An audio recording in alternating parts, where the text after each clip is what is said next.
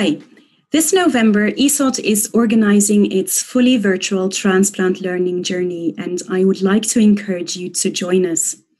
My name is Ina Jochmans. I'm a transplant surgeon from Leuven in Belgium, and together with a fantastic team of experts, I have the pleasure to announce Workstream 4. This workstream is focusing on normothermic regional perfusion in DCD donation.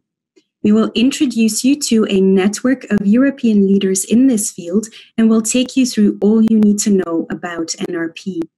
We're reviewing and centralizing the evidence behind NRP and writing up recommendations for logistical, technical, and ethical aspects.